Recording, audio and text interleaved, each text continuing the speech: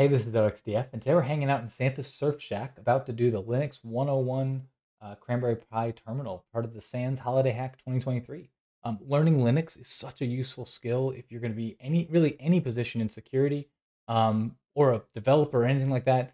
Being comfortable at a Linux command line is such a critical skill. So it's something I use every day, and these kind of challenges are awesome. So let's go ahead and take a look. Clicking on the terminal here, I'm going to get prompts up here at the top telling me what they need me to do, as well as then in a second, once I type yes here, I'm going to get myself at a terminal here on the ELF system, and we're going to start trying to solve the challenges. So let's go ahead and take a look. Perform a directory listing of your home directory to find a troll and receive a present. So ls is the command to list files on Linux, and so we can do that. We can see we find this troll. Now find the troll inside troll. So the cat command is going to spit out whatever I type, whatever is the contents of a file, to the command line, to the terminal. You'll notice there I typed tr and then I hit tab. And because there's no other files in this directory that start tr, Linux is smart enough to say, okay, I'm just going to complete this for you. And so I get the full file name. And now when I enter, I get the contents of that file. Now remove it. Okay, so rm is the command to remove a file. And I love, one of my favorite shortcuts, if I hold down Alt and hit period right here, the previous last item of a last word on a line is going to come up. So if I hit it again, I actually get the ls up here because it's the last item on the line. So if I go back and then just come here again, I can get that troll and remove that. Print the present working directory to using a command. Okay, so pwd is the command to print working directory, and that'll give us our answer.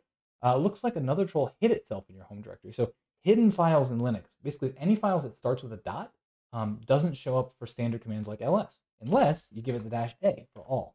And now you'll see we get bash history, bash logout. These 4 files are all files that are kind of part of a standard home directory Linux profile, but we also got a troll there too. So that's good.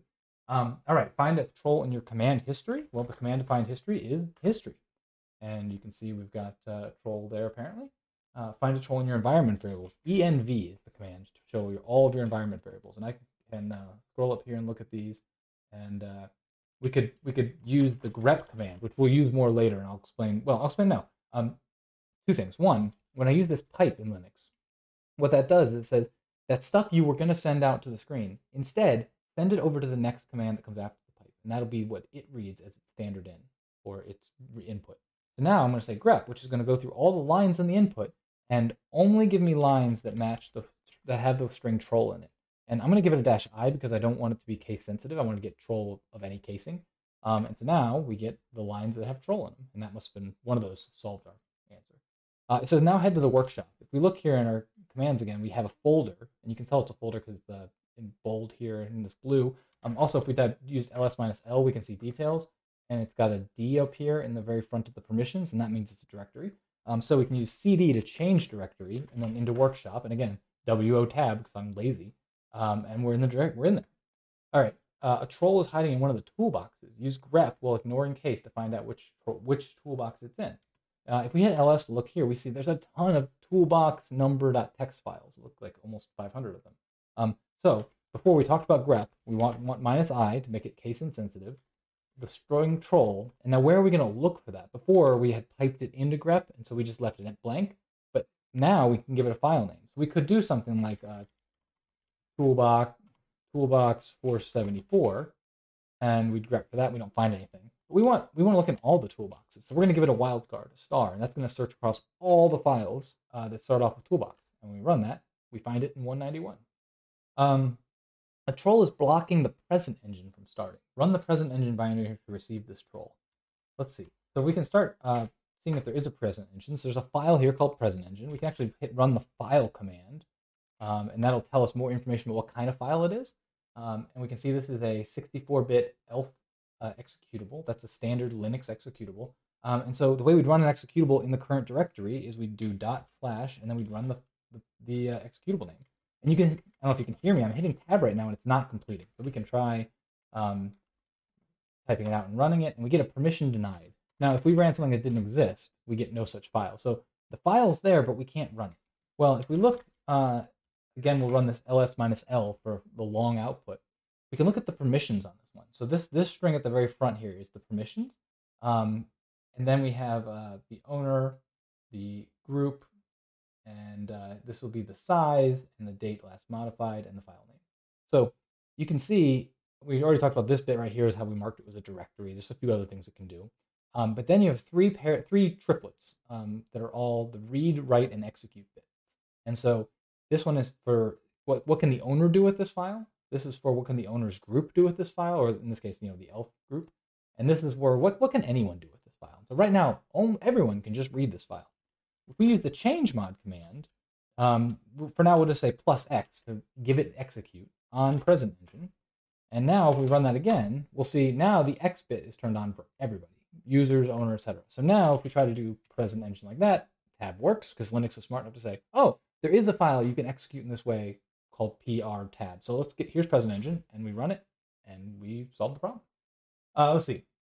Trolls have blown the fuses in home workshop electrical. So we're already in a workshop, so we can just do cd electrical, and we are supposed to rename blown fuse 0 to fuse 0. Okay, there's the file. So we are going to rename, that's going to be move blown fuse 0 to fuse, if I can type, fuse 0. And that worked. Okay, so now it wants us to make a symbolic link or a symlink named fuse1 that points to fuse 0. And the command we're going to use for that is ln for link -s to make it symbolic. Now we're going to give it the target, the thing we're making a copy of, or pointing to, so fuse 0, and then the output name of what we want it to be. So we want it to be fuse 1. And if we run an ls-l again now, we can see there's a thing fuse1. The permission is actually set to L. You can see this L up here for like kind of where we saw the directory before. That's a link. And it tells us, oh, it's a link and it's pointing to fuse 0. Okay, make a copy of fuse 1 and call it fuse 2. So if we copy cp fuse 1 and fuse 2. And if we look now, just real quick, just so you can see, when I copy fuse 1, because fuse 1's a link, it actually goes to, okay, I'm actually making a copy of fuse 0. And so that's why you can see fuse 0 here and fuse 1. They both are 200 bytes long. They're the same size. So you don't copy the link, you copy the thing the link points to. Okay, now we need to add the character's troll repellent into file 2. I'll come up here and just give that a quick copy. And we can use the echo command to print something to the screen. Now, I want to add that into fuse 2. And so what this double angle bracket is going to do is it's going to say, whatever output comes from this command, instead of printing it to the screen, go ahead and append it to the end of fuse 2. And so we did that, and we're good. All right, next one. Find the troll somewhere in opt trollden. We'll cd opt trollden. And before, when we've done change directory, if we haven't started with a slash, we're going local relative to where we are now. But when I put this slash here at the beginning, that says go to the root of the file system and go into those directories. So we've done that. And we need to find a troll somewhere in here. So it's a little ambiguous here. Like, am I looking for a troll file? Am I looking for a troll in a file? I guess we can use the find command because it says find. This seems obvious. And that says, okay, I'm going to look recursively from where? Well, we'll do dot for the current directory. So in the current directory, we're going to look. And what are we going to do? What are we looking for? If I just hit this, it's going to print a ton of stuff to the screen. In fact, that answered the question, so it clearly had it in there. So maybe we'll use our grep command again to just get it in. There is a troll right here in resources. You can see here, it's actually, grep is nice enough to highlight for us that here's where it found troll. It also found the word troll here in these word controller. So grep, sometimes, just as long as you understand how the grep's working, you can use it. So, okay, find the file somewhere in opt trollden that is owned by the troll user. Okay, so we can use the find command again, and this time we can just give it the user flag and put in the word troll. Oops, troll. And it will show us the file owned by troll user. That's cool.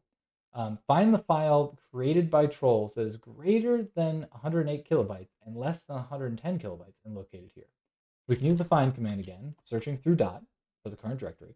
And now we want to find greater than, so we'll use the size command, the size flag. If I can type it out. And in this case, we want plus 108K. And then we can use the size flag again, and we'll say minus 110K. And that worked. So we need to list the processes. So the simplest way to do that is the ps command for processes. Now this doesn't actually find it, and ps by default just shows processes within the current session. So if we do a ps, I personally, you can do -ef is a common one, will show us. And that worked for us here. We see this one troll here. You can see it shows us the PID, the process ID of each process, as well as the parent process ID. I also often find myself running a PSAUXWW, and that'll show, it's just a different view of different things, but it shows that this one shows the full command lines as well. So that's quite handy. All right, let's see. The troll 14516 process is listening on a TCP port. Use the command to have only the listening port displayed on the screen. So command here is netstat, and by habit, I almost always do tnlp. Now, if you're not running as root, you actually, this is going to print not only the listening ports, but it's going to show you, if you're running as root and have permissions, it's going to give you the names of the process that are actually listening on those ports. Because we're not running as root here, we're going to get a failure hit there. And so we can see, not all processes have been identified. Non-owned process will not be shown. You have to be root to see it all. But still, we did get we did get, because it's running as us, the PID or program name. So that's actually running this, as well as you can see the port that it's running on, etc. All right, so the service is listening on port 54321 on HTTP server. Interact with it to receive the latest troll. So because I said HTTP, I'm tempted to do two things. There's two command lines you commonly use, wget and curl.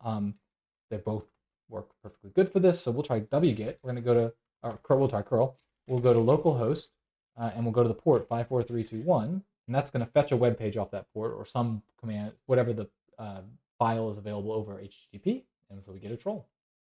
All right, your final task is to stop the troll process. So we already know the process ID right here is 5619. So if we do kill, kill 5619, that should stop that process, and we've finished the achievement. So this was a neat little tutorial, and one is, if you're not comfortable on the command line, I would definitely recommend you try out. These scenarios are up now and will be up for 3 years. So come into the Sans Holiday Hack and give them a try. Thanks for hanging out with me today. I will talk to you next time. Bye.